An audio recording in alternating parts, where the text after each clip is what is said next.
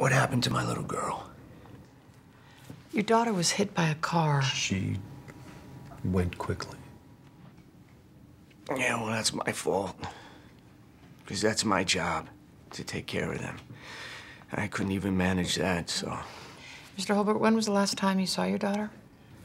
About a year ago.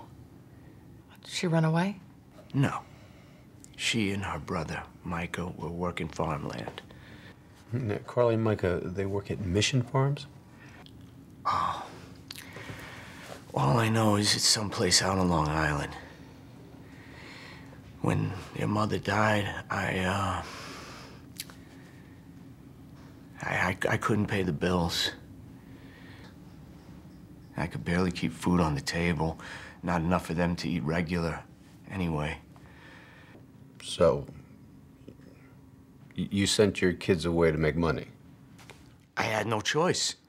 I was told they could find work out of town since they were too young to work in the city. Who told you that?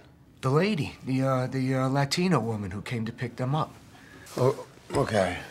Okay. So you turned defenseless minors over to a stranger? To a woman would not hurt them, right? And she gave me a phone number, and I talked to them a couple times after they left. And then you just, what, kind of lost touch with them? No, the number got disconnected. What is this woman's name? Magda Paloma. She was, like 35, short. She had a small jagged scar over her left eye, and here's her license plate number. Let me guess. She gave you an advance for their salaries? $500. Yeah. She said Carly and Micah could work it off. Well, you just sold your kids to a predator. I love my kids. I found them work. A lot of kids have jobs. Mr. Holbert, you had other options. I begged Child Services to help me. They dragged my kids away crying and screaming, split them up. Lizzie got her arm broken because some other kid attacked her. There's predators in foster care too, Detective. When you spoke with your daughter, did she mention to you that she might be pregnant?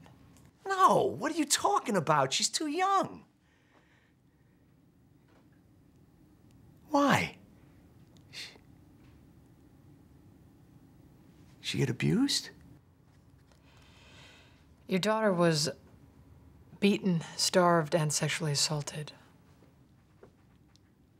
I sent them away so they could have food and shelter,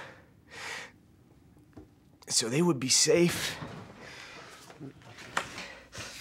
That looks safe to you?